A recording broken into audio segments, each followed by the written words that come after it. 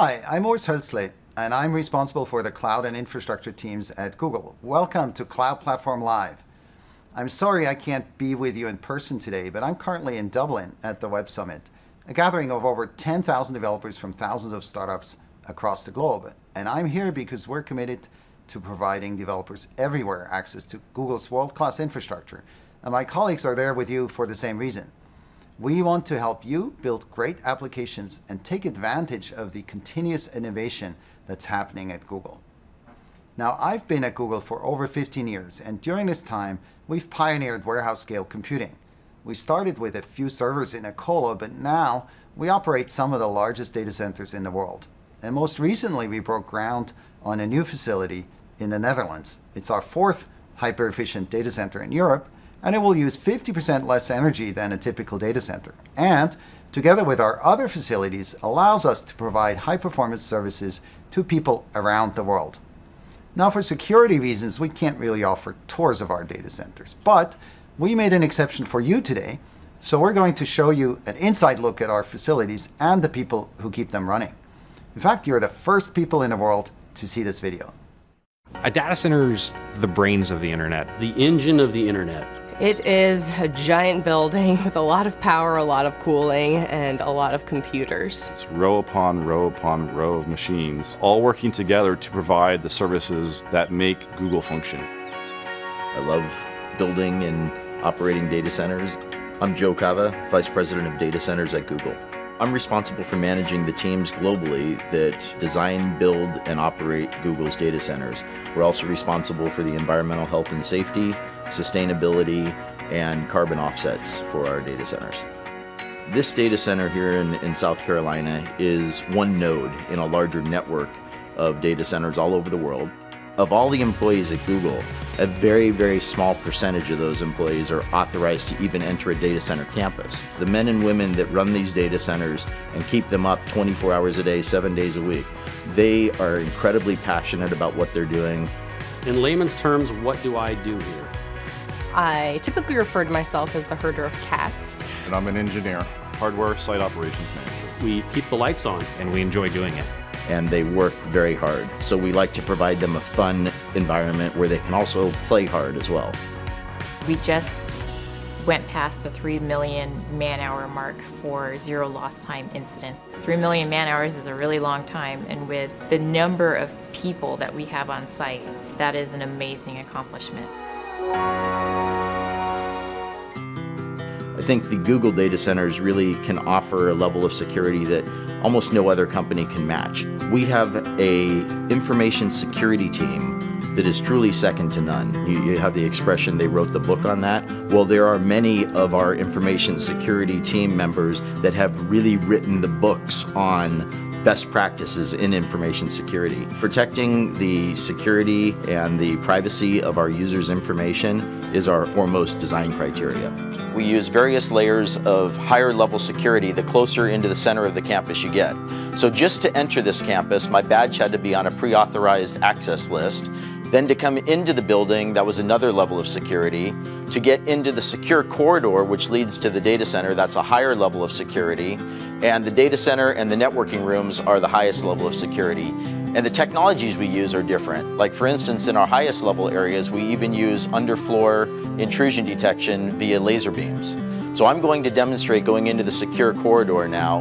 One, I have to be on the authorized list with my badge. And then two, I use a biometric iris scanner to verify that it truly is me. Okay, here we are on the data center floor. The first thing that I notice is that it's a little warm in here. It's about 80 degrees Fahrenheit. Google runs our data centers warmer than most because it helps with the efficiency. You'll notice that we have overhead power distribution. Coming from the outside yard, we bring in the high voltage power, distribute across the bus bars to all of the customized bus taps that are basically plugs where we plug in all the extension cords. All of our racks don't really look like a traditional server rack. These are custom designed and built for Google so that we can optimize the servers for hyper efficiency and high performance computing. It's true that sometimes drives fail and we have to replace them to upgrade them because maybe they're just no longer efficient to run. We have a very thorough end-to-end chain of custody process for managing those drives from the time that they're checked out to the server till they're brought to an ultra-secure cage where they're erased and crushed if necessary.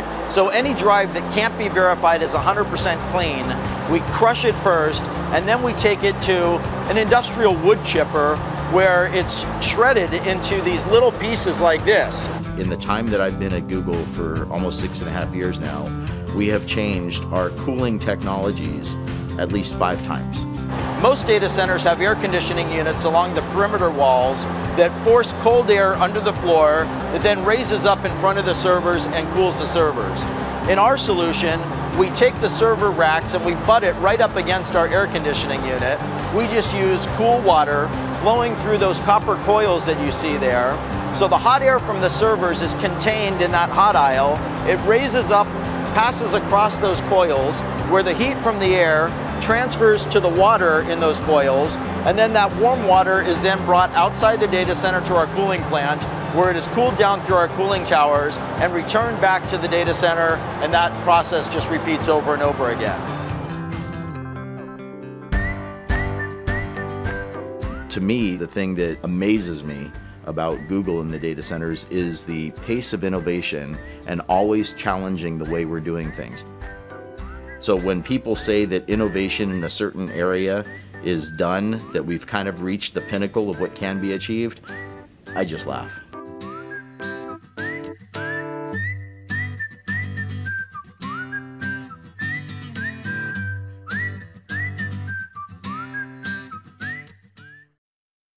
I like to think our data centers are pretty cool, but it's not just about the infrastructure itself. It's about the services on top of it and what you can do with them.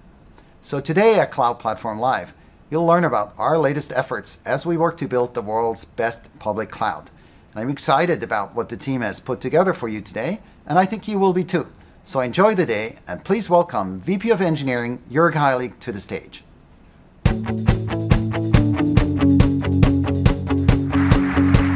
Thanks, Horst. Hello, everyone, and welcome to Google Cloud Platform Live. My name is Joerg Heilig. I run the engineering teams that build the developer features in Google Cloud Platform. I'm excited this morning for all of us here to come together, learn from each other, and really understand what the cloud has to offer. Here today, we're at a sold-out venue in San Francisco. There are watch parties from all around the world, and there's thousands of you on the live stream, so welcome to all of you. We'd love for you to come away with a better idea of how the cloud can create opportunities for you. Our goal is to create the most innovative cloud offering possible. And you will hear later from Brian Stevens, our new VP of Product, what our vision is and how really that looks, so that you can decide how Google fits into your cloud plans. But first, let me provide a little bit of context, going back to our first Google Cloud Platform Live just 6 months ago. So let's go back to March 25th. Innovation takes many forms. There's technical innovation, and there's non-technical innovation. So when we built Google Cloud Platform, we saw that the cost of computers and hardware in our data centers was actually falling way faster than the prices with public cloud providers. And we thought that wasn't right. So we introduced Moore's law pricing to the cloud, slashing prices from everywhere between 30 and 70%. The good news was that this was picked up by a lot of the other cloud providers out there and really created a repricing in the industry that way more aggressively passed on these savings to you. But we didn't stop there. We thought we should go a little more further with doing things automatically for you. So we introduced sustained use discounts. Sustained use discounts, instead of having to think about how you're using your resources and planning ahead, which is kind of counter to what the cloud offers, the flexibility of the cloud, we figured that if you use more resources, you should get a better price, and that really is what sustained use discounts offers you. With other cloud providers, you have to think about entering multi-year contracts or reserving your instances ahead of time or prepaying to get these savings. With us, if you just use more resources, you get the discount.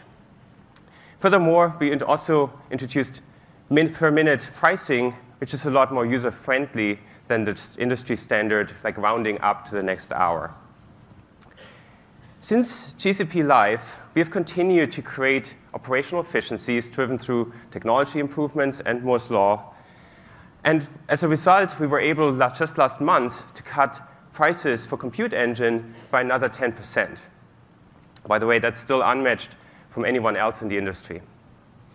Today, we're doing more. We're actually lowering our prices even further on a wide variety of products.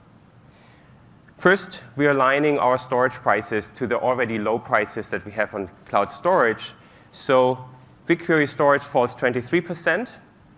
Persistent disk snapshots fall almost 80%. And we're making persistent disk SSD storage way more affordable, effectively cutting prices in half.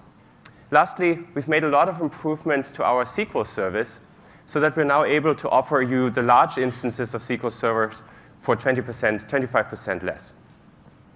These price cuts are a direct result of continued technology innovation and Moore's Law. And we're passing those on to you today.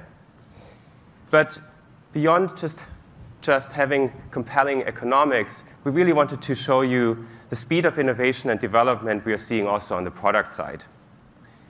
Since March, we've launched over 100 externally visible features on top of all the continuous smaller improvements that we're doing throughout to all our products. Behind me, they're called out some highlights, and there's some that I'm particularly proud of. First, just since March, we acquired 3 amazing companies.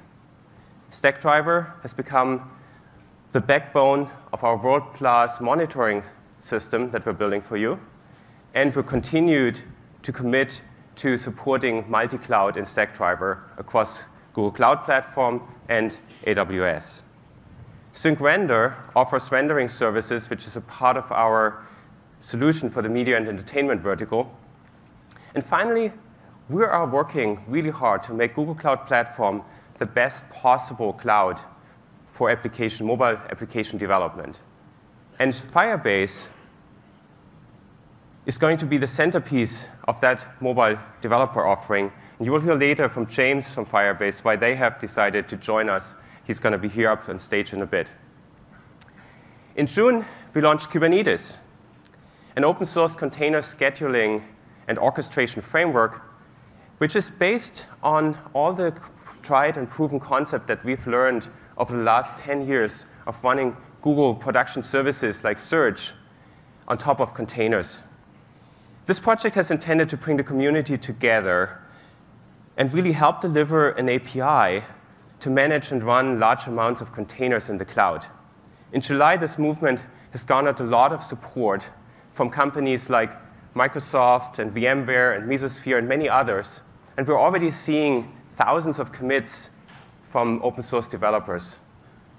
And we're talking much more about this later today. We also introduced SSD-based persistent disks. These SSD-based disks provide a great combination of performance, availability, and durability, and make them the ideal backing store for databases and file systems and file servers. So with those, you're able to access your disk not just fast, but consistently fast. Let's say you're running a 500 gigabyte of volume, which is usually enough space for most databases. You're able to access 15,000 sustained IOPS whenever you need them. And finally, Cloud Debugger. We gave you a preview of that in I/O in June. And given how impractical it is to attach a debugger to an instance running in production, I wonder how many of you have had to resort to adding diagnostic messages to your logs to understand intermittent issues in one of your services in production. With Cloud Debugger, it makes it really easy to debug a distributed application. It provides you all the great debugging features that you're used to, but allows them to actually use those in production. So you can pick a line of code, you can set a watch point, and the debugger will return locals and a full stack trace whenever the next request hits that line of code anywhere in any instance in production. and doesn't stop the service. So there's zero setup time, no complex configurations, and no performance impacts noticeable to your users. But whenever you hit that line, you get the information back that you were fishing for. It brings modern debugging expectations to the cloud. And this service is now publicly available in beta. So a lot of improvements on the product side, which is also accompanied by great momentum with partners and customers. The logos behind me are just 7 of the partners that are here with us right outside. So when we're done here, I would encourage you to check out the partners that are in our partner launch outside. But they're just 7 drawn from many.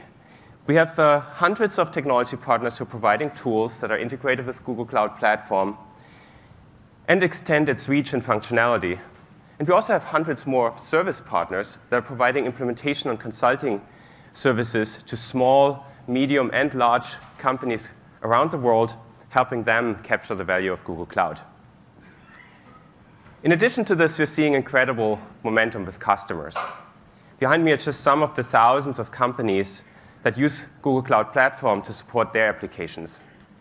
These companies are coming to us because they know we are committed to the fastest pace of innovation, best price for performance, and because they want to benefit from the agility and ease of development that Google Cloud Platform provides. I'd like to introduce you to 4 of those companies today, because they're using our Google Cloud Platform across the set of features that we offer. So Office Depot is the first one. Has long been a leader in e-commerce. The company launched its first website in 1997, and after its recent merger with Office Max, they're now a top 5 online retailer in North America. They selected Google Cloud Platform to create My Print Center, a new online experience to allow customers to order print jobs, such as posters and business cards. The team leveraged App Engine and Google Cloud Storage to launch the cloud-based services both to online customers as well as to brick-and-mortar retail experiences. Customers can order print jobs and then pick them up in any Office Depot store.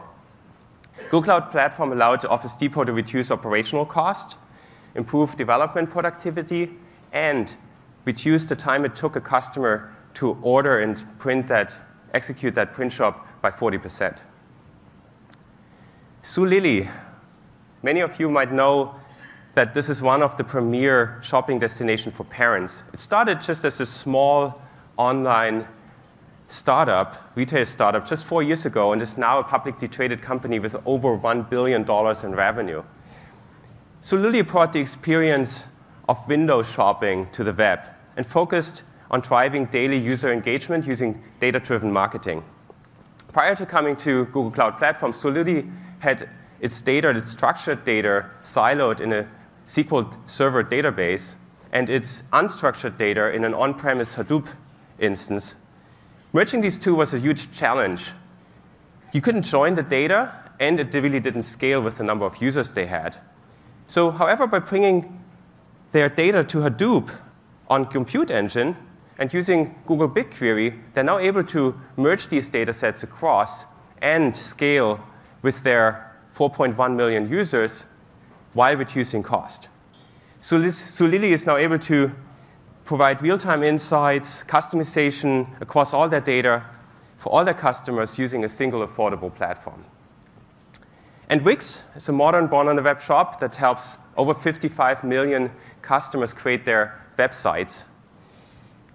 Wix has a huge growth, and despite that growth, they needed to be very reliable. They needed to have close to 100% uptime serving the data, and of course, never lose user data. Wix discovered the ease of development, management, and scalability, and the speed of development with Google Cloud Platform, and decided to use it at a greater capacity. They now serve their production media traffic from Compute Engine. They host their Wix editor on App Engine, and heavily use data store and cloud storage for their file, image, and metadata storage. All of this has allowed Wix to focus more on growing their business instead of managing the infrastructure. But why hear it just for me? Please welcome Kevin Bailey, the co-founder of Atomic Fiction, to the stage. Kevin.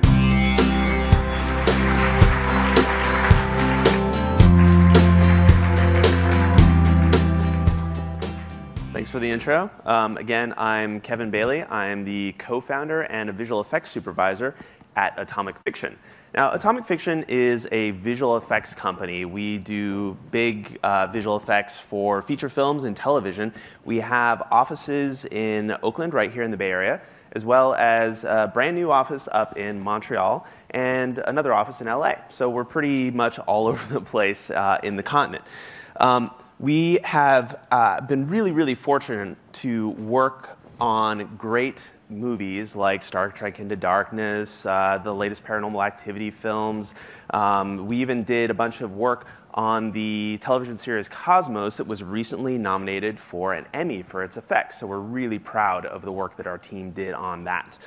And we've been having a few little tech issues here in getting set up, but we're actually going to do a demo of how we do some of the visual effects work that our teams are so busy on. And yay, it's working. So what you're seeing up here in front of you is what a typical 3D scene looks like when an artist is working on it.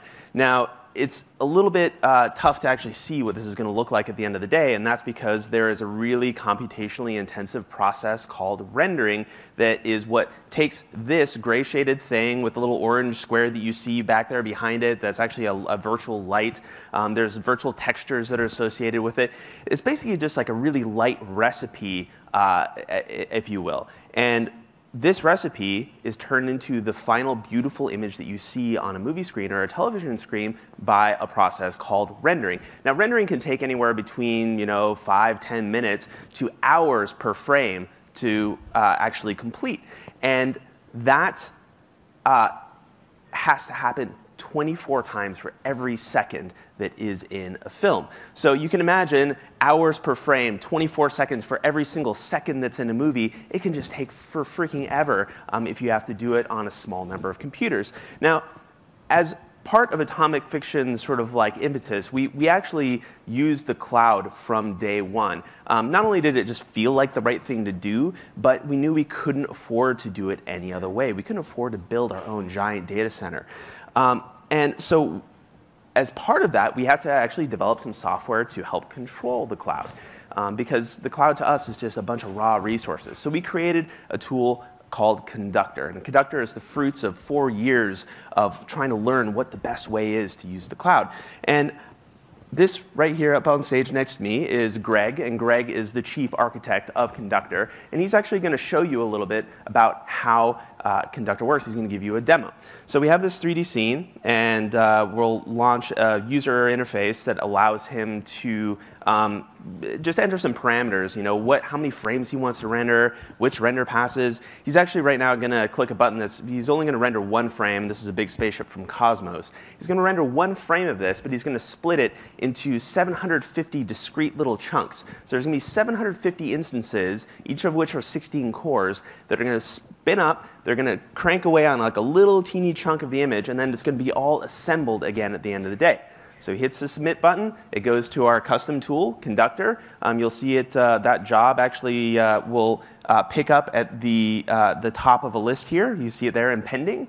And now all these instances are being brought up, and they're all going to just dive on it like a bunch of piranhas and finish it far faster than we would be able to otherwise. So while that's actually cranking away, I'm going to tell you a little bit about the background of myself and Atomic Fiction and kind of philosophically how we came to be and how we ended up on Google's cloud platform.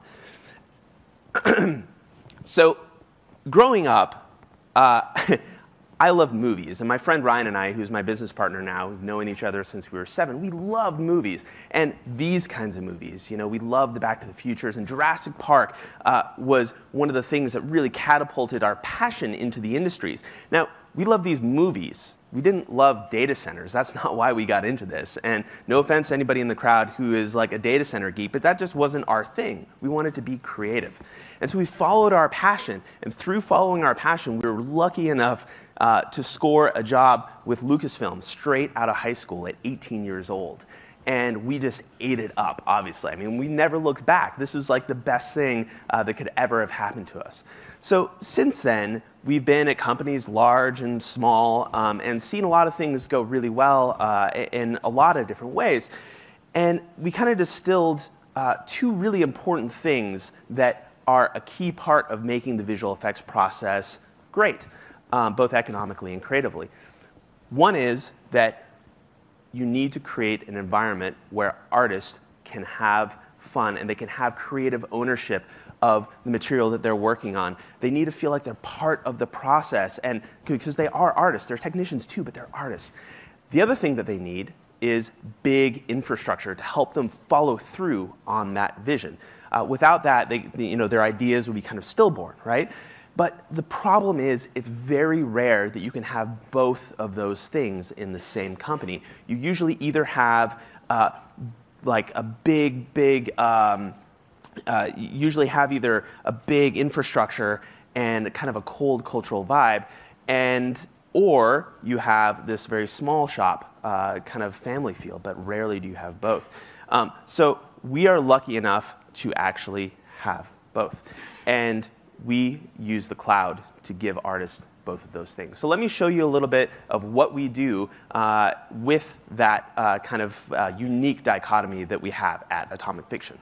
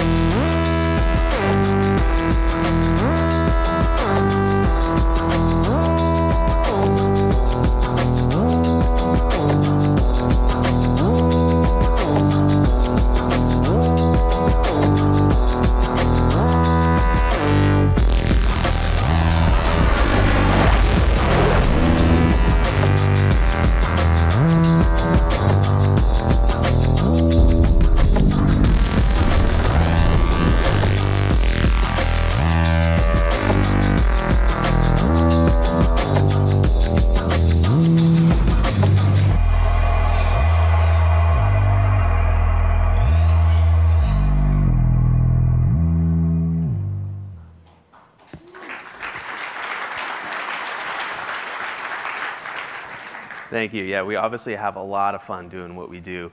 And actually, having fun is part of what we think is really important in the process. It's part of creating that vibe of having that small shop. And in fact, our kind of motto is we want to have a small shop vibe, big shop infrastructure. And again, the cloud is a really important part of that. And our first cloud setup that we used was actually really successful. We created a lot of great imagery with it. And through using it, we saw a lot of promise in the cloud. We knew we'd made the right decision. We also saw a lot of areas for improvement. And one of those areas was that, as is the case with a lot of cloud providers, we were being billed by the minute.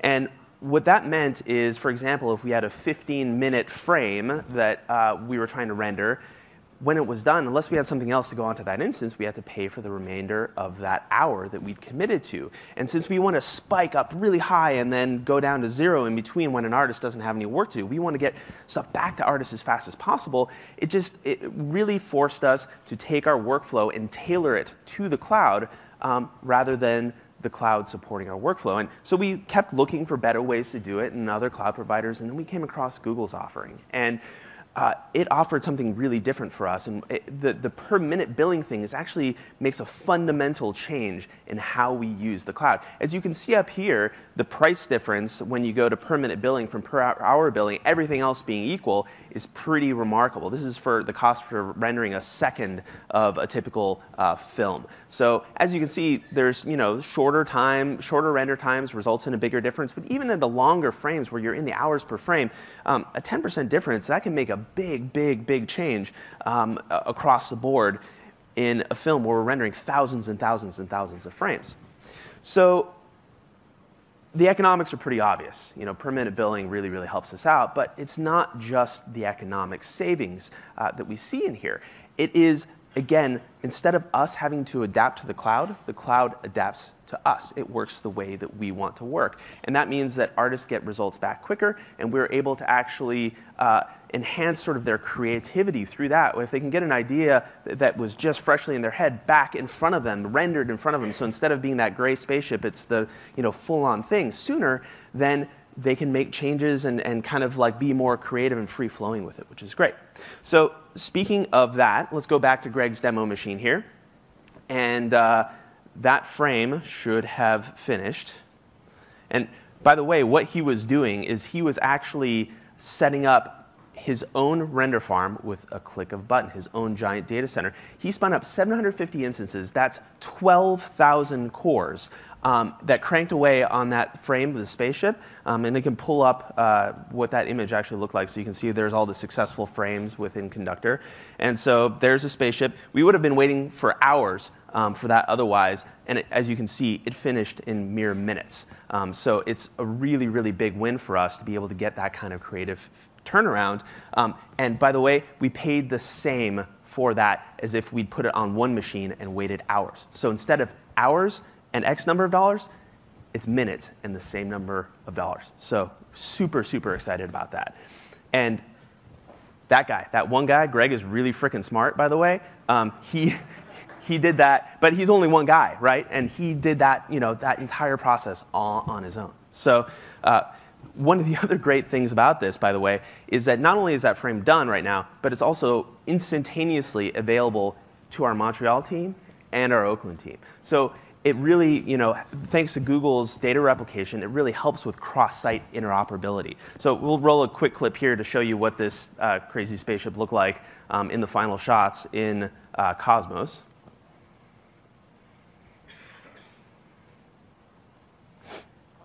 So that's when we got all those 24 frames per second all stitched together and composited with nice lens flares. Of course, you need lens flares and everything.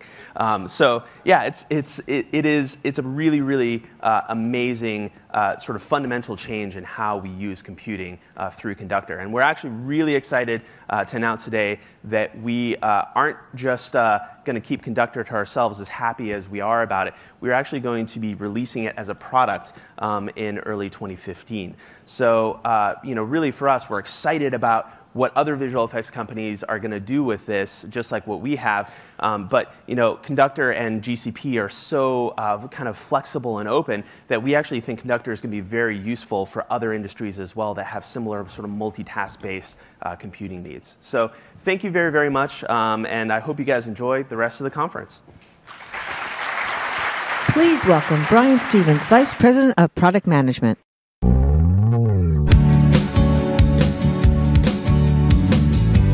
Good morning. So I'm a newbie again after many years. I'm one of the newest people to join Google's Cloud Platform team, and my role is to help lead our direction, as we build our cloud platform products.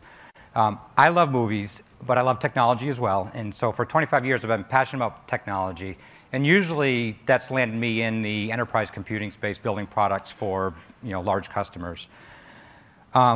But I don't ever remember over the course of that 25 years ever a day of being bored. To be honest, I think that's because over that course of time, I've always been really fortunate to land on working on some really interesting projects.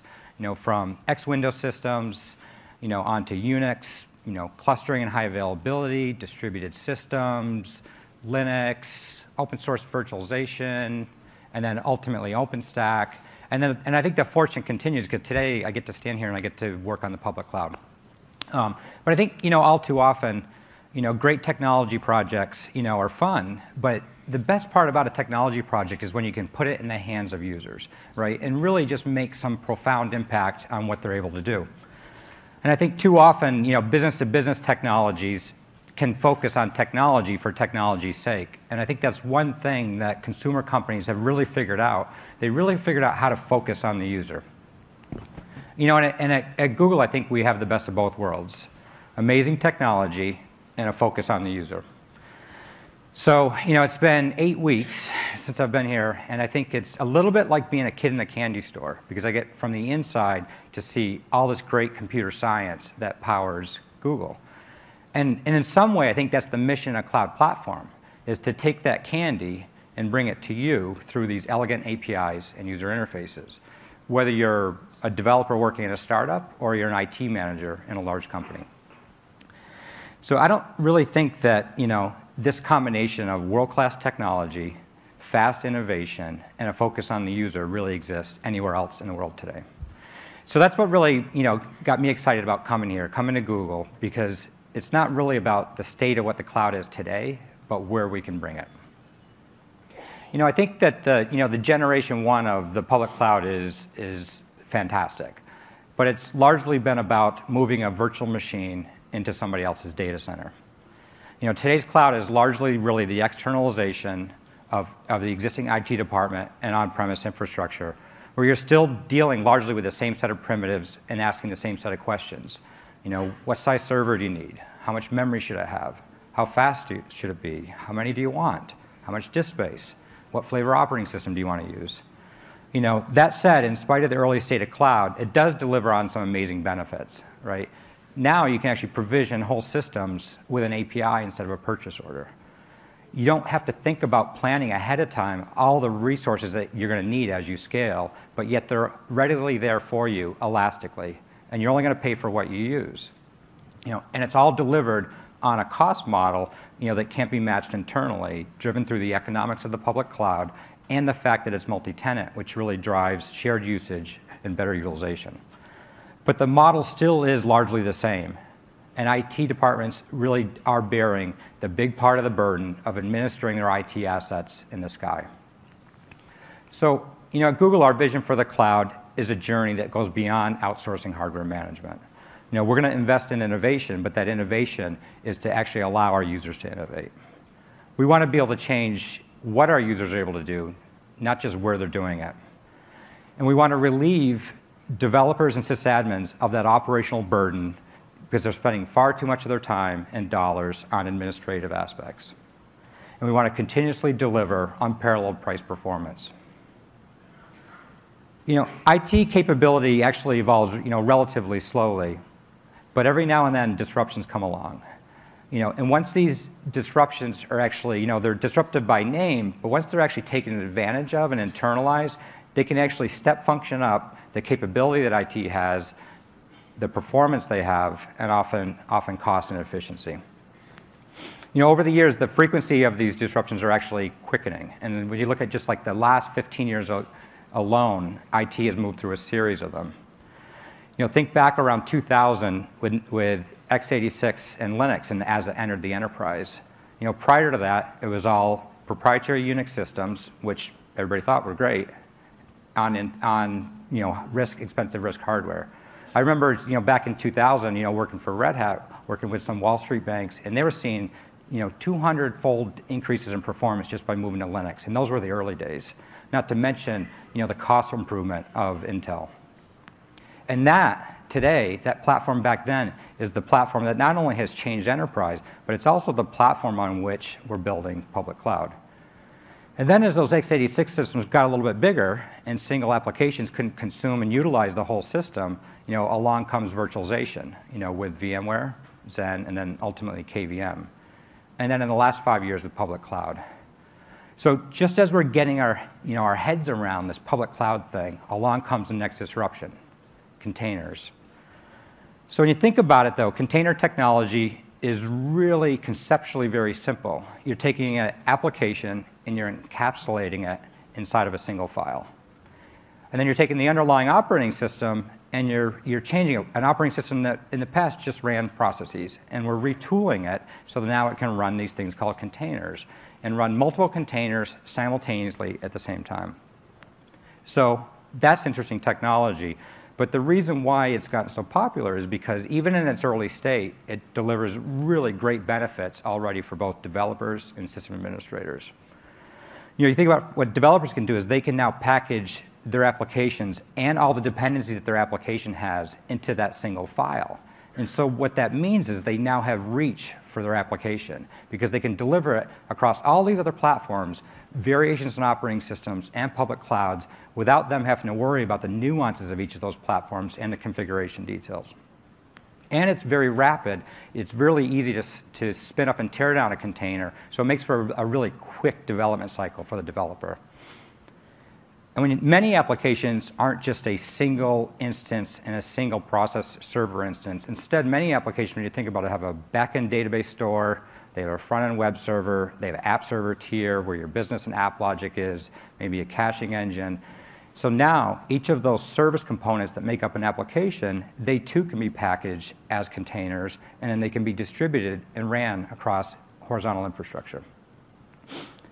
And because there's an API around all of this, it makes it really easy for developers to just plug in container technology into their CI systems, so it makes it really quick to do testing. For system administrators, now installing an application is as simple as copying a single file onto the system. And because of that portability, most sysadmins aren't dealing with homogeneous infrastructure. Even one version of an operating system that they manage probably has multiple versions of major and minor releases at different patch streams. And then in most all cases, you've got lots of operating systems inside. And then now they're bringing in public cloud. So this whole concept of sort of containerization of the application couldn't have come at a better time to help IT and sysadmins tame heterogeneous infrastructure. And because all the application dependencies now actually live inside of the container, they're actually able to run multiple containers and applications on a single operating system platform without those dependencies of one application conflicting with the other. And then through the API to container management, they are able to plug it into their provisioning infrastructure. So now they can provision really easily containers on the fly for their test systems or their prod environments. So Google's certainly no stranger to containers, right? Google's been based on containers for years, long before the word container existed. And today, everything they do is spun up inside of a container. 2 billion containers are started every week at Google. So it's an experience that has led to many contributions, including to the Linux kernel itself. In fact, it was about 2008 when Google contributed the C Groups project. And what that was about was that when a system's running multiple containers, it's really easy for them, the performance to conflict with each other. So C Groups was really about how do you do a quality of service envelope in the Linux kernel around containers. And that was back in 2008. So cloud platform users are going to get to experience the benefits of a container-based architecture. In addition to being able to just spin up virtual machines, you're now going to be able to spin up whole clusters of virtual machines that are purpose-built for hosting containers. So, and then along comes this thing called Docker 18 months ago, right? And so quickly, Docker has become really the de facto industry standard for that file representation of what that container looks like. And so what that means now is that any application or application service that's packaged as a Docker file can easily be deployed across this horizontal infrastructure in the cloud. As consumers, we've long become accustomed that we can take out our mobile phone, we can search for that application, and we can install it in seconds. And now with this, with container technology, that same paradigm is coming to the cloud. So as users of cloud platform, we get that you're probably not going to be managing 2 billion containers. But even managing 10, 100, or 1,000 can get complex pretty quickly. And it really doesn't have to, and it shouldn't be that way. The number of sysadmins that you have shouldn't grow proportionally to the number of things that they're actually managing. So what we've done is we've taken our internal experience around all the containers and running containers and orchestrating containers, and we created Kubernetes. And what Kubernetes is, it's an API that makes managing a container environment dead simple. And so now with a single command, you can actually deploy a fleet of applications and all their services, across the cloud. We open sourced it, as Joerg was saying earlier this year, because in our opinion, the code and the API for technology, this critical, this important, shouldn't be held to just one company. So, but cloud is more than just compute, right? It's the convergence of compute, networking, and data into a globally accessible service increasingly accessed by mobile applications. So just as our experience in containers at scale is going to benefit the users of cloud platform, so too will our heritage in networking, data, and mobile. So here to take you through each of these 4 areas is my colleague, Greg.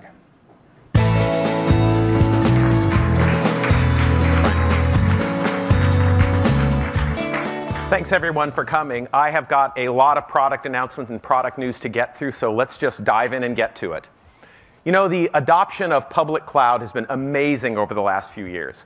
And we've seen companies, both large Fortune 500 companies and small 2-person startups, get tremendous value out of the cloud. But as Brian said, we're at the beginning of an even bigger disruption, and we believe that containers are going to be essential to that disruption. So let's go through our product lineup and see how containers impact what we're doing. Well, those of you who know Google Cloud Platform know that our first product was App Engine, the original platform as a service.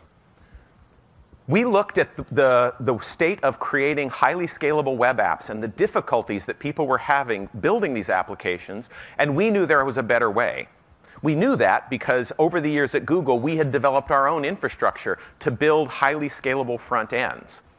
And since day one, App Engine has been using containers as an essential component of achieving very high scalability for the most demanding web applications. But you know there's a drawback to platform as a service, right? You got to color within the lines. You have to use the languages and the tools and the APIs that your particular platform as a service offers you. And the one things that we knew talking to customers was that was a problem. And that's what we set out to solve with a product called Managed VMs. Managed VMs are built on Docker containers, and they let you use the language or operating system that you want within an App Engine application. So if you want to use an open source framework that we haven't integrated yet, or you want to tap into the range of machine types that Compute Engine supports, high memory, high CPU, different operating systems, you can do that via Docker containers and still have the auto management capabilities of App Engine available to you. So it really does combine both of those worlds. Managed VMs are now in beta. They're open for everyone to begin using, and I encourage you to check those out. The result is that App Engine is now more open because you can use any library, including open source frameworks.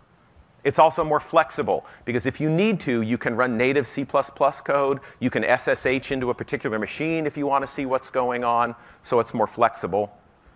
And it's more powerful because you have the complete range of Compute Engine virtual machine types available. You can run 1, 4, 8, 16 core machines, different configurations of memory and CPU. And so really, we think that with Managed VMs, App Engine becomes an even better product for people who are trying to build very highly scalable web front-end applications. But as great as platform as a service is, and it is great because you get incredible productivity through a curated environment, let's be honest. There are times when you have an existing application that you're already running, and you want to start to get some advantages of the cloud, right? You want to get elasticity. You want to get better cost. And that's why we have Compute Engine. Compute Engine is our infrastructure as a service product that allows you to easily take existing systems and infrastructure, move them into the cloud, get ultimate flexibility and control because you can do whatever you want on the machine, while still benefiting from Google's infrastructure, our network, our cost, features like live migration so that if we have to do maintenance on a piece of hardware that you're running on, we can migrate you off of that machine seamlessly without your application even missing a beat.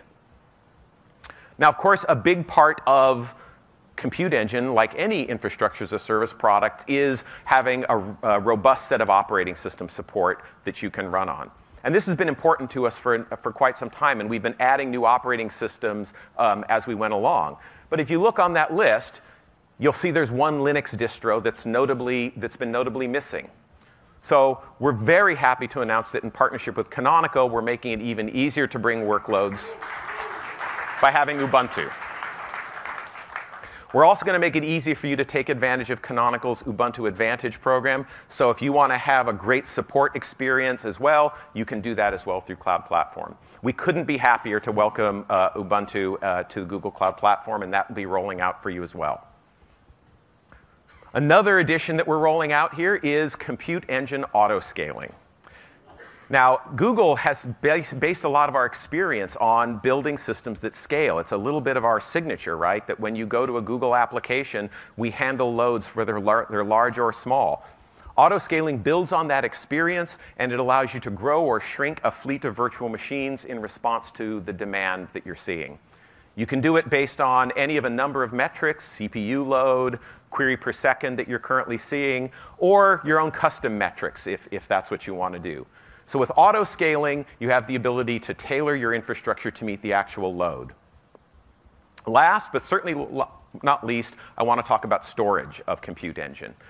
We are adding local SSDs to Compute Engine.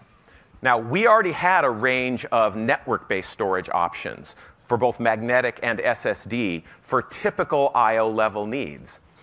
But you know, there are certain classes of apps that have super high I/O requirements, whether that's something like a large SQL database or a Cassandra cluster. These applications can't make do with only 10, 15, 20,000 IOPS. They have much higher demands. And even though this is our first local SSD product, I think you'll see it leads the industry on both price and performance. So let's look at the details. First, they're available on any machine type. You don't have to pick a certain kind of machine. You can pick whatever memory or CPU you want, and then you can choose to attach between 1 and 4 375 gig SSD partitions. So you can tune the needs to what you have. With 4 partitions, you get a staggering 680,000 read operations and 360,000 write operations. That's well above what any of the other public cloud providers are doing in terms of I/O performance. It's also very competitively priced, 21.8 cents per gig per month. So again, you do the math, you can find out that this is a very attractive option if you're running Cassandra or other I/O intensive apps.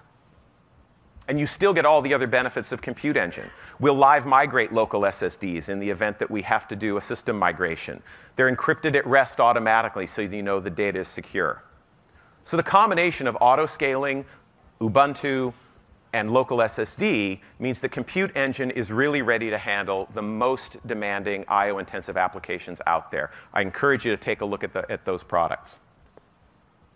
So as great as infrastructure is, as Brian sort of hinted, we're still programming systems as individual servers. And we think the future is going to look very different. And to see why, I'm going to start by going back in time and look at a couple other disruptive technologies of the past. Now, most of us weren't around, certainly not doing IT work in the day of the mainframe, so bear with me here. But back in the 60s, the airlines operated reservation systems that were run by what were then state-of-the-art mainframes. And the way their reservation agents accessed them was by a dedicated terminal, a 3270 terminal. Then in the 80s, this revolution came on called the personal computer. And as we think about it now, it's obvious that the PC is revolutionary, right? You've got local disk, you've got graphics, you've got local compute. It has all this power. And so the airlines bought them. And what did they do with them? They ran 3270 emulator software on them. Now we chuckle at that, right? But the fact is, they treated them like the thing they already knew. They understood 3270 terminals. So the easiest thing to do was, at first, treat the PC just like a 3270 terminal. And there were some benefits, right? I mean, they got a choice of hardware providers. They got some cost advantages. But over time, developers started to realize that the PC was different, and that there was a new application architecture to be taken advantage of. And that's when we saw the client-server revolution and the 3-tier app revolution, and it really changed all of the way corporate IT was done. But that wasn't obvious at the beginning. The first step wasn't really to take advantage of all that. Let's look at a little bit more modern example, which is the smartphone revolution. You know, when the smartphones first came out, what did we all do? We ran a web browser on them, and we accessed the same web pages we always had. And that was amazing, right? I mean, having a web browser in your pocket was pretty astounding. But over time, we figured out that this was a new platform, and it had unique capabilities. And we started to switch to building custom applications that took advantage of GPS and all the capabilities. So pretty quickly, we figured out how that the smartphone was different than the web browsers that came before. So what's the pattern here between these two examples? I think the simple pattern is that when truly disruptive technologies come along, it's human nature that our first instinct is to treat it like the thing we already know. And I believe that's where we are with cloud today. It's clear that cloud has been an amazing disruption, but I suggest to you that if you're thinking of cloud today as simply a cheaper, faster, more flexible way of doing the same thing you were already doing, you're not getting all the value out of the cloud that you could. And there are many things about the cloud that's going to make it different. But based on our experience at Google, I think we could boil it down to one sentence, which is this: a data center is not a collection of computers. A data center is a computer. And when you start to think about not servers, but clusters that are just clusters of compute and RAM, and you let the system take care of taking your workloads and finding an available space in your cluster to run them, you can start to think about application development in a completely different way. And we think containers are going to be the essential technology that makes that possible. I talked earlier about how we've been using containers at Google as part of App Engine from the get-go. In fact, at Google, everything runs in a container. Literally, everything we run in our system runs inside a container. But what's exciting now is that this combination of technologies, of containers and Docker, are being opened up so companies everywhere can take advantage of them. You don't have to be Google's size and scale to start to take advantage of what containers have to offer. Now, as Brian mentioned, for those of you who aren't aware, containers are a lightweight way of isolating multiple systems running on the same, multiple applications running on the same Linux system. And it's based on technology called C groups that we contributed to the kernel a few years ago. Docker adds an incredibly powerful open source tools and package format. So it really allows you to package up your entire application into one format. It allows you to easily build applications using a repository of images that other people have created. The result is it's incredibly easy to build and deploy an application across multiple systems on your dev laptop that you're carrying here at the conference, at your private cloud that you're running on your premise, or in a public cloud of your choice. But containers are just the first step. And that's why we launched this open source project, Kubernetes. Kubernetes adds the ability to orchestrate containers. It allows you to define a logical cluster, and it takes care of scheduling your containers onto particular machines. And it's based on 10 years of experience we have at Google of building container scheduling systems. Now, we open sourced Kubernetes under Apache because we knew that this technology was far too important for any one company to own or for it to not be done in an open source fashion. I'm really pleased with both the number and the quality of partners who've stepped up to help be involved with Kubernetes. Microsoft, VMware, Red Hat, Mesosphere. I mean, these are all great companies with experience in doing distributed systems. And we also are all committed to this same vision of an open source, portable container management system so that you can build an application and run it wherever you choose to run it.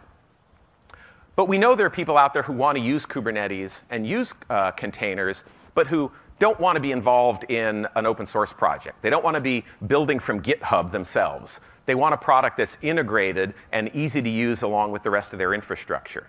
And that's why I'm very pleased to announce today a new product which we call Google Container Engine. Now, Google Container Engine is a fully hosted version of Kubernetes. It adds integration with our command line tools as well as our graphical user interface. It makes it easy for you to create a cluster of whatever size you want and then use Kubernetes and use Docker to begin to deploy images into those clusters. Now, this is an early release. It's an alpha. But based on the incredible feedback we've gotten on Kubernetes, we wanted to open this up to everyone immediately starting today. So please, we want you to try out Kubernetes. We want your feedback. We want your help in guiding and shaping this product as we move it forward. Now, those of you who have a mind to acronyms will probably notice that we have Container Engine and Compute Engine. And they both have GCE. And you're probably saying to yourself, what's up, guys? Well, internally, we tend to refer to Container Engine as GKE, and we do that both so we don't confuse ourselves, but also it's a little bit of a tip of the hat, if you will, to the fact that at its core, Container Engine is a hosted version of the open source Kubernetes project. But this is the kind of project that's much better seen than having me just talk about it. So to give you a demo of Container Engine, I've asked Brendan Burns, who's a tech lead on Kubernetes and the Container Engine project, to give us a demo. Brendan? Hi, everybody. I'm really excited to be here to talk to you about Kubernetes and Container Engine and how we believe we're really making the Google Cloud Platform the best place to run containers in the public cloud. So what you'll see here is I have my Cloud Console open. So those of you who have projects have seen this before. And what you'll see if you go over to the Compute tab is we've added a new subheader over here. And that's where you'll be able to access Container Engine starting right now. So if I go over into Container Engine, I'm going to see an opportunity to create a cluster. And as Greg said, what we're really going for with this product, what we're really view as the future of computing is the ability to treat a cluster of VMs not as individual instances, but as a unified resource that you can schedule your applications onto. You don't really need to worry about the fact that there's individual machines. Only know that those machines are essentially contributing CPU and memory to running your application. So let's go ahead and create a cluster. So I'll give it a name, GCP Live Demo. Scroll down. I can choose any of the compute engine zones. Let's put it in US Central 1A. That's an important feature because it means that your container engine cluster will run alongside any other VMs that you are running in the same network, accessible, that both the containers and other VMs are accessible to one another. And that means that if you're sort of beginning to transition to containers or just exploring containers, you could run parts of your application in a container system, parts of your application in a more traditional virtual environment. Maybe you put your web front ends in containers and you keep your database inside a traditional virtual machine. And they'll be able to see each other. And you can effect sort of a gradual transition from previous technologies into containers. All right, so let's make the size of that. Let's maybe make a sort of smallish size cluster, 25 virtual machines. Make those N1 standard 4s. So what you'll see here is now this is really where we're treating this as an aggregate resource. I've got 100 virtualized CPUs and 375 gigabytes of memory. That's all available to my application at any particular instance. All right, so we'll go down here, hit create. And the cluster is in the midst of setting up. Now, it takes a couple minutes for the cluster to get fully initialized. So to demo the rest of it, I'm going to drop over to my terminal and use a cluster that I've already set up. Now, just as a sort of, there's nothing up my sleeves, I'm going to show you I don't have any. There's nothing currently running on that cluster. One of the really great things about containers isn't just that it makes development easier, but you can actually take advantage of a library of images that other people have built and are curating for you. So the Docker image format has a large repository of other images. So I'm going to do sort of the hello world of distributed systems or cloud computing. I'm going to run WordPress. I'm going to install and run WordPress. So I'm going to go up over here to the Docker registry. I have a WordPress image here. It has MySQL. Someone else has packaged this up and maintains this image. And I can just take the image name, drop over to Container Engine, the gcloud tool here. And instead of listing, I will say create WordPress. Let's give it that image that I had before, and any ports that I want to have open. I'm going to just open up port 80. All right, so it's going to go out, and it's going to ask Container Engine to schedule that job for me. Remember, we're treating this cluster as a collection of resources. The Container Engine itself is responsible for figuring out where to run. So it said host is unassigned. That's because it's in the midst of figuring out where to place it. And if I list my containers again, what you'll see is it's chosen node number 9 to place this application on, and there's the IP address. So let's copy the IP address, go back to the web browser, paste that in there. And we're in the midst of the WordPress setup. Now, I won't bore you with setting up the rest of WordPress. I'll leave that to some intrepid hacker who's copied down that IP address. So you have about 4 minutes before I tear down this demo. All right, so let's drop back to the terminal.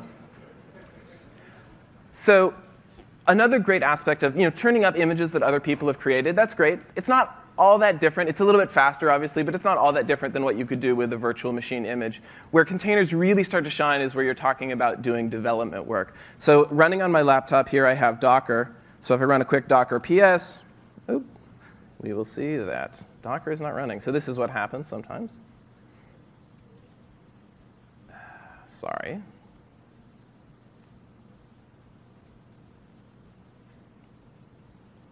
Maybe I will see if I can do this. There we go. Sorry about that. All right, and now I'm going to actually run this for you. So I'm going to run -p.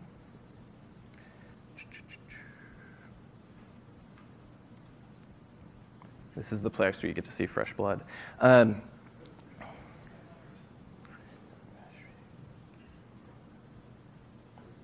I'm going to run one of those images that is just like the run. It would help if I actually gave it a command. So I'm going to run one of those images, in this case the Redis key value store, that is exactly one of those prepackaged images that is available. And now I'm going to also run my own code. So I'm going to grab that container and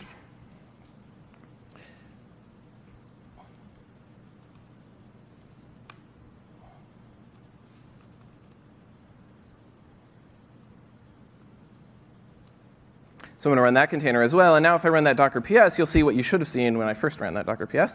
And that's that I have one of these images that is prepackaged, and my own code here running in this container. This is all running on my machine. And so when I go to localhost here, you'll see a simple guest book where I can insert messages like hello, hello GCP live. Hit submit, and I would have hoped that the message, I know what I did, but we'll skip over that. But the message, I can fix it, but it'll take 2 minutes, and so, I'm tempted to do that, but in the interest of time, I'm going to not. But the key value that comes out of this is that I can actually take exactly that same code that is running on my laptop, and I can deploy it to Container Engine and know for certain that the code that should have worked on my laptop will actually work when it's running out on the cloud. So let's turn up the Redis cluster here, turn up guestbook. All right, and so let's list out the containers that we have running now. And what you'll see here is that that same Redis image is running out in Container Engine, but you'll actually see that my code is running in a number of different places. So I have that front end running, I have this front end running, and this front end running. Because of course, when I deploy something out to the cloud environment, I want it to be redundant. I want it to be reliable. If any of those images fails, or if any of those machines fail, I want to still have serving capacity. And indeed, I have these IP addresses as well. And so if I grab the IP address of one of my front ends, I can go over here and run. And now we'll see, I'll zoom in on that so you can actually see what's going on. And I'll say, hello, GCP live. I hope this works. And we'll submit. And it works out in the cloud. So it shows you, indeed, that the cloud indeed is more reliable than my laptop. All right. So, but to actually sort of demonstrate an additional power of Container Engine, I'm going to show you a little bit of a visualization of this. Let's hit reload. So just zoom back out a little bit so you can see. One of the things containers really enable, as Brian was saying, is the idea of a microservice. And so each set of containers that I'm running out there, the 3 front ends that are replicated for redundancy, are a microservice in and of themselves. And you can see here my front end microservice with 3 replicas. I have a Redis read slave with, let's hit reload. All right. Yes. All right, there we go. Sorry. I have a Redis read slave with 2 services running, and of course a Redis master with a single service running. Now at times what you're going to want to do is you're going to want to be able to resize the number of containers that are running. Perhaps you have an event, a demo, you have a launch that's coming up, and you're going to want to resize. And in this particular case, I'm going to resize the Redis read slave. So I'm going to say resize Redis slave control. If I can. 4. All right, so what this has done is gone out to the Container Engine. It's actually asked and said, in place of these 2 slaves that I have running here, I'd like there to be 4. So let's hit reload and see that. And indeed, there are now 4 Redis read slaves. And because we're using this microservice architecture, I haven't had to reconfigure my front ends at all. They simply go through the microservice load balancer and get load balanced now out into 4 containers instead of 2 containers. And so I'm really excited that we're bringing containers to the Google Cloud Platform. If you're interested in it more, there will be another session on compute later on this afternoon. And with that, I'll hand it back over to Greg. Thanks.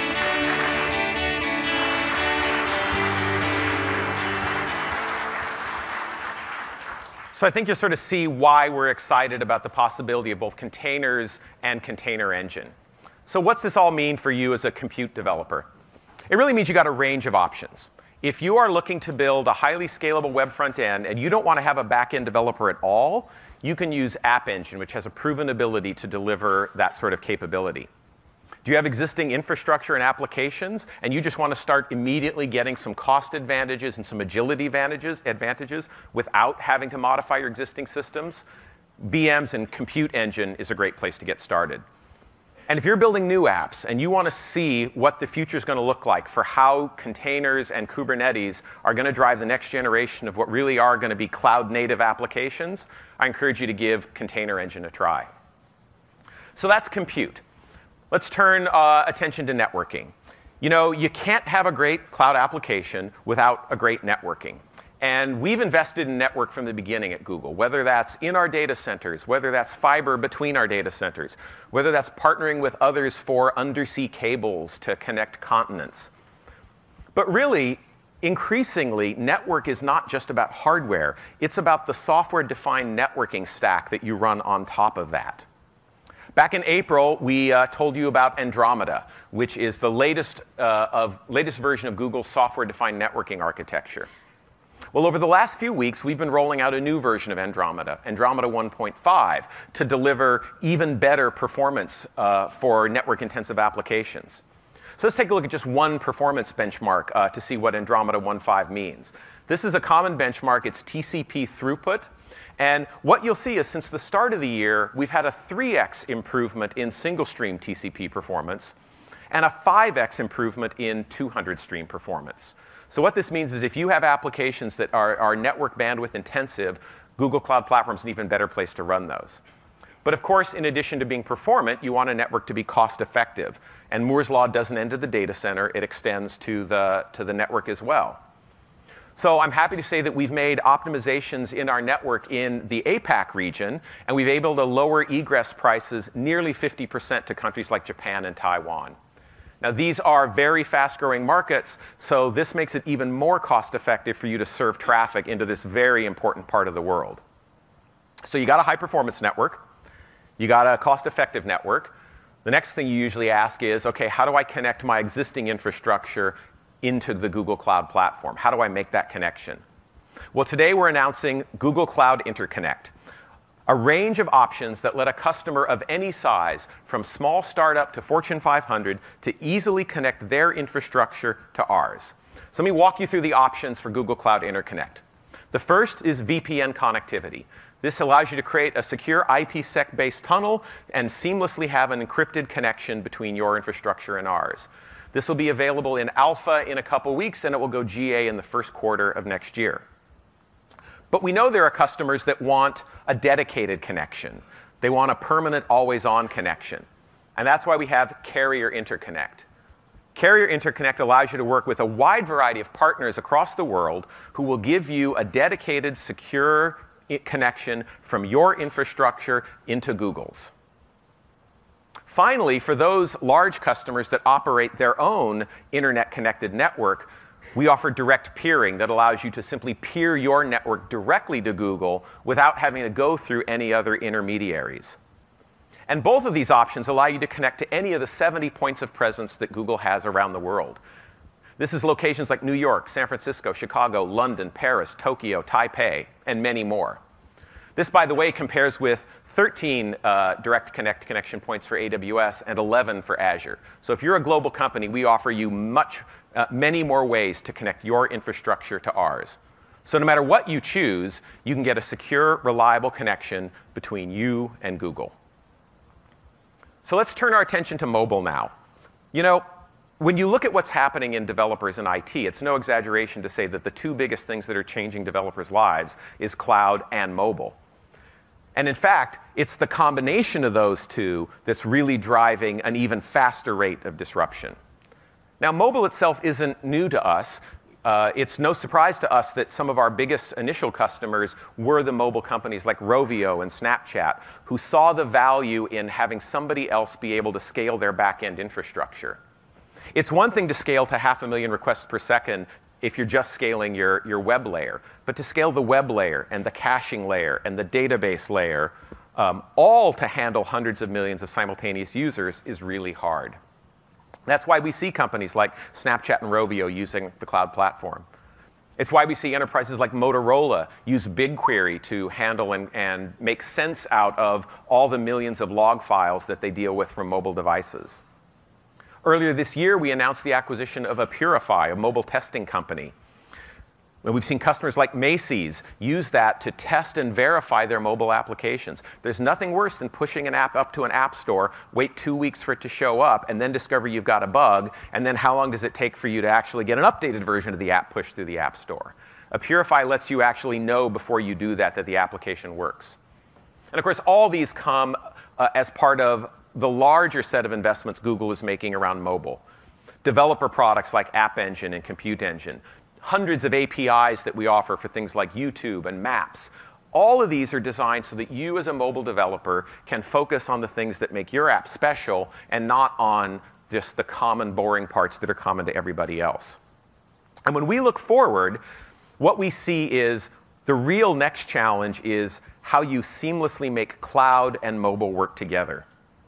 That's particularly important in a world today where most of your customers don't just have one device, they have two. They might have a tablet and a phone and a laptop. And the most popular mobile apps today aren't islands. They're built around a multi-device, social, real-time experience. But if you've ever tried to make data reliably sync between a phone, a cloud, and another phone or a tablet without killing the battery, you know that's a really hard problem. And it's even harder when you realize that much of the world doesn't have a 3G or an LTE connectivity. Most of the world is connected over a 2G or slower internet connection. So what do? How do you build applications that actually seamlessly connect devices and cloud without driving you crazy as a developer? Well, that's part of the reason I was just so happy when the team from Firebase joined Google Cloud Platform. Firebase is used by companies like CBS, Citrix, Instacart, Nest to deliver real-time mobile and web experiences. And they're also a great fit for Google. Like us, they are passionate about developers and making great developer experiences. Like us, they believe in a multi-device world where people are going to be using devices from many different vendors. Like us, they love open source, and they believe that open source is critical to how you build and develop communities. So we think the combination of Google's incredible elasticity and scalability on the back end with Firebase's incredible ease of use for developers will really deliver an amazing experience for customers. But again, this is something else where talking to slides isn't nearly as interesting as seeing it in real life. So I'm very happy to have James Tamplin, co-founder of Firebase, who's going to come on stage and give us a demo. James? Thanks, Greg. Thanks. Hi, everyone. I'm James Tamplin, co-founder and CEO of Firebase. Firebase is the real-time app platform. We give you the common infrastructure you need to quickly build great mobile and web products without needing to spin up a server or write server code. 2 weeks ago, we made a pretty big announcement, and that is Firebase is joining Google. We're thrilled to be here, and I'm excited to be here with all of you today at GCP Live. But what I'm most looking forward to is the future. Firebase and Google Cloud Platform are building the best developer platform in the world. First, I want to tell you a little bit about why we started Firebase. So I'm going to begin with the obligatory garage photo. This is my co-founder, Andrew, and I. We met in high school, and we built 3 products prior to Firebase. Every single one necessitated features that let our users collaborate in real time. Now, there were no great tools or libraries to help us at the time, so we spent months building the underlying technology. And I don't want to count how many hours we spent debugging race conditions. This process made us realize just how ubiquitous real-time was going to become and how painful it was to build. A light bulb went off, and we founded Firebase to help developers like you create great mobile and web real-time experiences without having to worry about the underlying complexities of a distributed real-time system and without having to spend hours of your life debugging race conditions. So that's a little bit about why we started Firebase. Let's talk about the product. At the core of our platform, Firebase has a NoSQL JSON database. It stores your application data in the cloud, and changes to that data are synchronized between devices in milliseconds.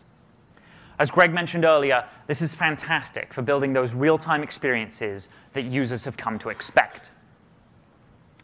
Now, the main benefit of Firebase is rapid application development. All you need to do is write the code, the front-end code that runs on the device, and we take care of the rest. This makes applications that used to take months now take a fraction of that time. Now, this programming paradigm is also fantastic for mobile. Since you have a local cache of the data on your device, Firebase apps remain responsive, even when the network connection is slow or unreliable. You can use Firebase through our iOS, Android, and JavaScript real-time clients, and you can also use it through our REST API. But instead of telling you, let's go over to the podium together and let's build an application. So we're going to build the hello world of real-time apps, and that's a chat application. The first thing I need to do here is I need to create a UI. And so I've got it here on the left. As you can see, my screen on my editor here on the right, I've just got some HTML, just some vanilla HTML. I'm including some CSS. So I can type my name in here. I can type James, and I can type a message, hello. When I press the Enter key, nothing actually happens. So let's jump over to our editor, and let's write some application logic to bring this to life. So the first thing I need to do when writing a Firebase app is I need to create a reference. And that's what I'm doing here. I'm saying var myref equals new Firebase, and I'm passing it a URL. Now, you can think of a reference like a pointer to a location in Firebase. That location is that URL, and I can then call methods on that reference to manipulate data. So the first thing we want to do with our application is we want to make it so that when I press the Enter key, we save the message to Firebase. So I've got some code here. It's just some vanilla jQuery that detects when I press the Enter key. It pulls the values from the username and message field. And then I'm going to call myref.push. I'm going to construct a JSON object. I'm going to say name, username, and then text, message. And now when I jump over to the right, we're going to refresh the page. I'm going to type James, hello. And the message disappears. And that's exactly what line 9 is doing. It's clearing the field once the Enter key is pressed. Let's see where that message went. You remember how each reference has a URL? Well, I can just punch that URL into a browser, and I can see the data inside my Firebase. So I've got one message, James, hello. Cool. So let's go back to our editor, and let's finish the application. We now need to render chat history and render new messages. And I can do that by attaching a callback to the reference. So we're going to say on, the type of the callback is child added. And whenever a new piece of data is added to underneath that reference, we're going to fire the callback. And it'll also fire once for each existing piece of data. So I've got, again, some vanilla jQuery that just takes that data and renders it. So now when I refresh the page, I should see that hello message come in. Awesome. And when I type a new message, I've got my Firebase up on the right-hand side there. It's going to appear in the chat and in my Firebase. And just so you know I'm not lying to you, I've got Firefox up here, and Greg is going to say, this is so cool. And there you have it, a fully working chat application in just a couple of minutes on Firebase.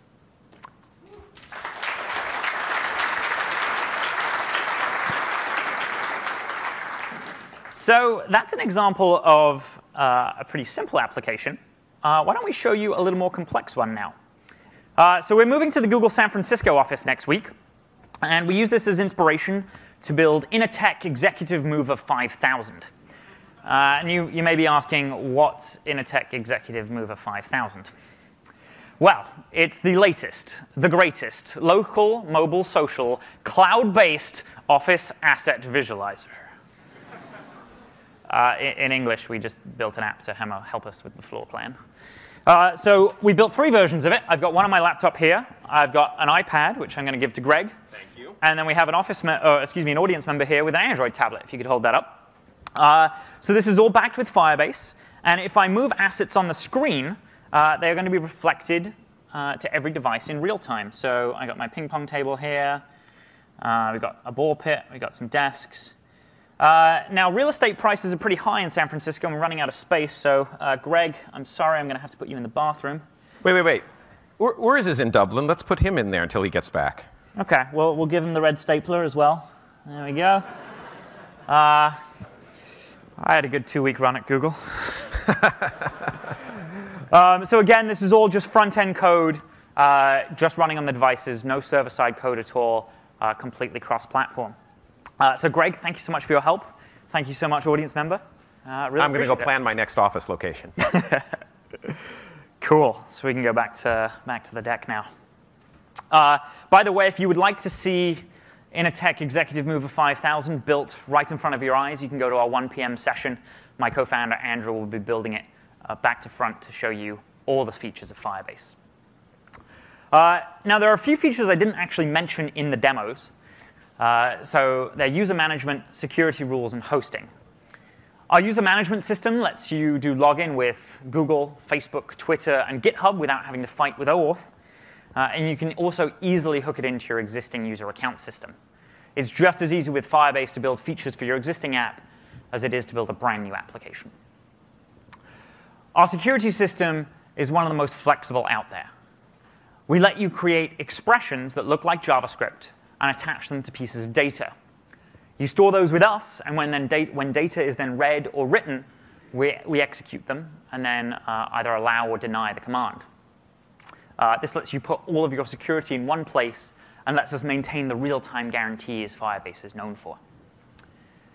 And finally is hosting. We have a production-grade hosting service for the developers that lets you easily put your assets online with just one command line. It's backed by a CDN, and we take care of all the SSL provisioning for you. Now, we've seen some tremendous growth in the last 14 months since Firebase launched in general availability. We're now used by more than 117,000 developers, and more than 1 million devices are sending data through Firebase at any given time. We're used by organizations from small startups through large corporations. These are some of the folks that are using Firebase to power their products. With Google's backing and resources, we're so excited to make Firebase better for all of our developers. And speaking of which, I'm excited here today to announce a brand new Firebase feature. This is something that our community has been champing at the bit for, and we've spent months and months of hard work building.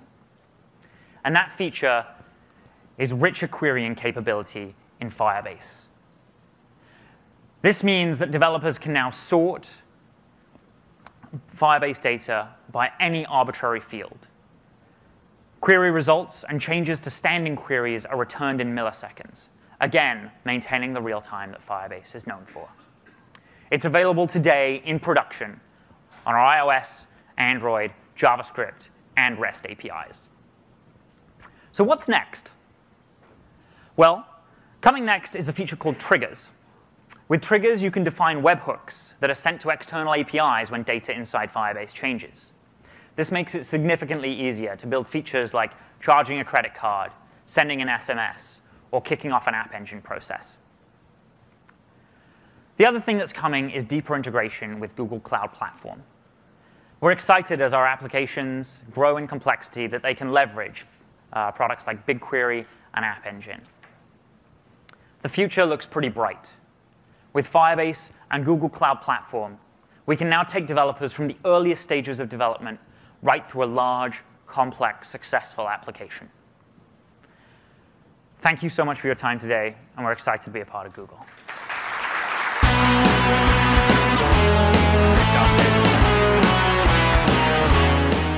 I hope that demo gave you a sense about why I'm so excited about Firebase joining Google Cloud Platform. You know, when you look at everything that we just walked you through, I think you can see how we're trying to innovate at every piece of the cloud platform stack, from compute, from network, to mobile, to economics. And it's all there because we want to make it easier for you to build the next great application, whether you're at a large company or a small, whether you're just getting started, or whether you've been around for decades. So with that, I'd like to switch the subject to big data. And I want to bring up Francis, who's the tech lead for our big data team, to walk you through how we're going to apply that same sort of transformation to the world of big data as well. Francis?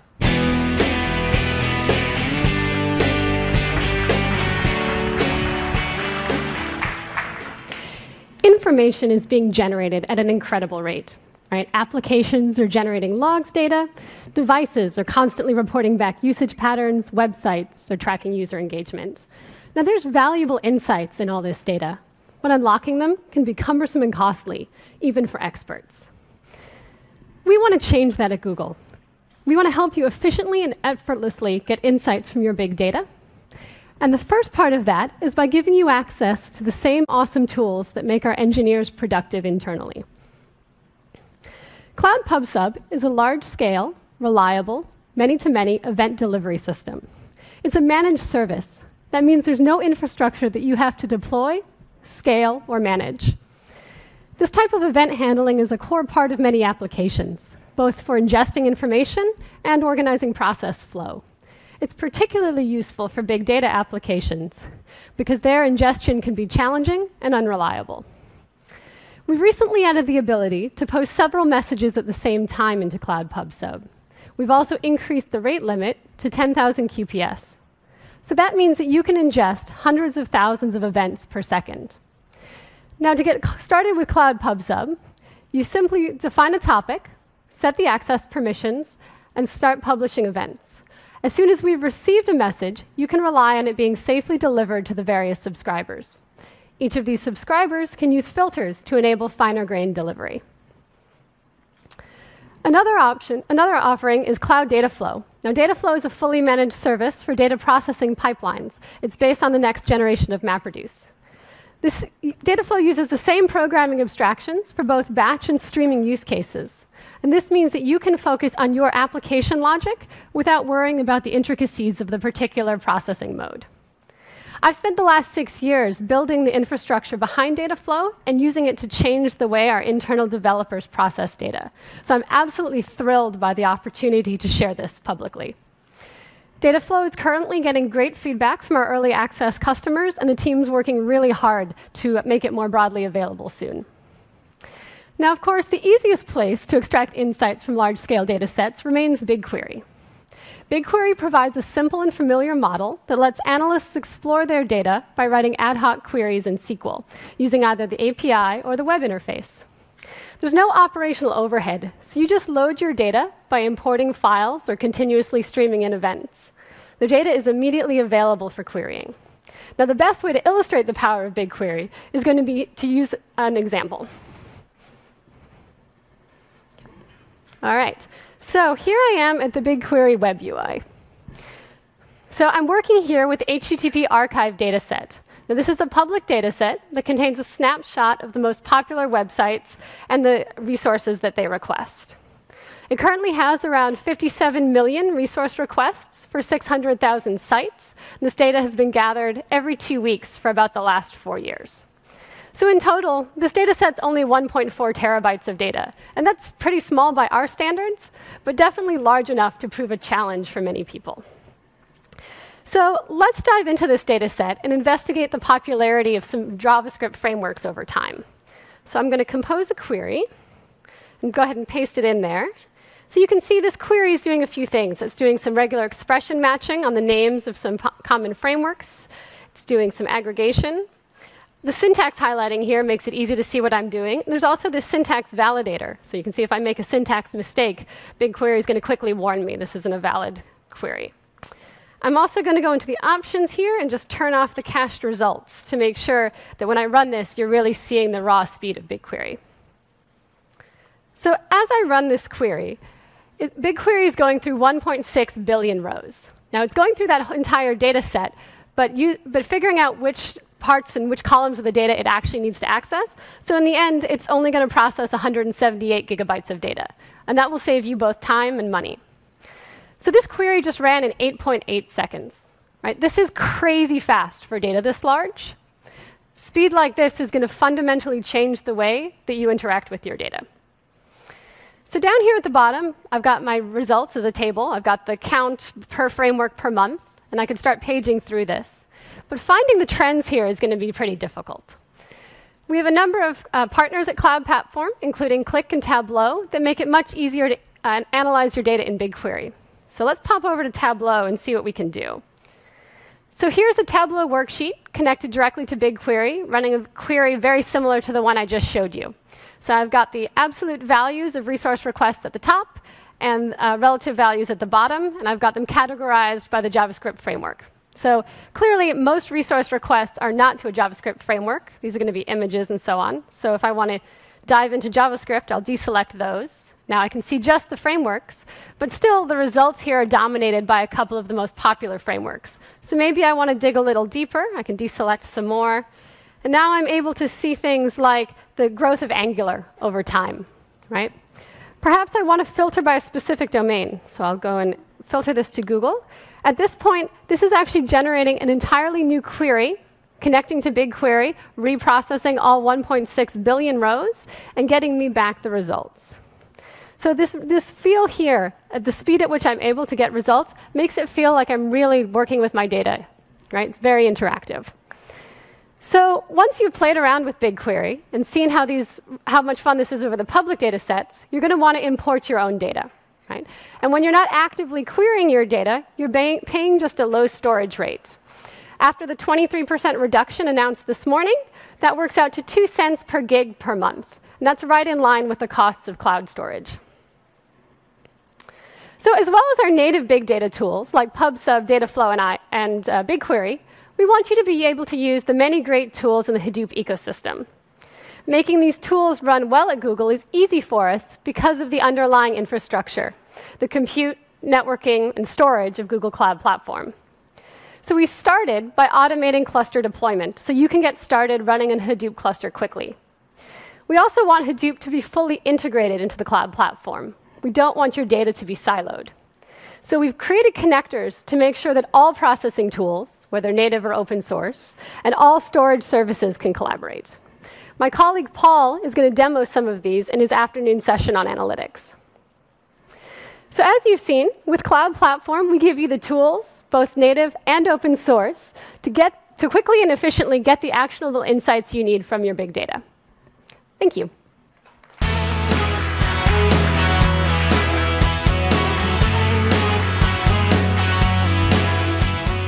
So hopefully the last 90 minutes gave you a little bit of a window into just how fast we're resetting the definition of what the public cloud should be. You know, even before I came to Google, I knew that Google was an innovation company. From search, Google Glass, Hadoop, self-driving cars. But in cloud, we get that our innovation is for one purpose, to build a great cloud platform so that our users can innovate. Behind me, you see just some of the areas we talked about today that's a step along the way on that journey. We're going to do everything we can to unburden you so that you can shift your time and your money away from acquiring, deploying, managing, and fixing infrastructure and focus back on your own business. We'll also deliver a reliable platform that you can depend on, one that you don't need to work around, and certainly one that doesn't keep you up at night. And we'll continue to drive great efficiencies and pass that cost savings on to you. We'll do the expected, we'll do the unexpected as well, in the name of both inspiring and funding your next innovation. We want to make it easier for people to kick the tires for Cloud Platform, so we made a $300 credit available for new users of Cloud Platform, and that can be applied against anything, whether it's App Engine, Compute Engine, BigQuery, or even today's Container Engine. So today we've got a great day planned for you. Downstairs we have a partner lounge, and so we encourage you to go down and check out the partners and see the technology that they've built both on top of the cloud and then integrating with the cloud. Also stop by Cloud Tech Stop, and that's staffed by both support and solutions engineers, and they can sort of dive deep in your application or even show you some of the things in the click-to-deploy solutions. If you want to meet the Firebase team, they've got a podium set up down in the atrium. And then for everyone, either here or on the live stream, we've got 2 tracks set up. The first is on hot topics in the cloud. We'll cover things like more on containers, if you had enough already, real-time mobile apps, areas around security and privacy, as well as some of the new cloud debugging tools. The other track is really developer-oriented on how to design, develop, deploy, and analyze your application. So that track is really a strong technical introduction to Cloud Platform. So I want to thank everybody for sharing the day with us, and I really hope it's a great one.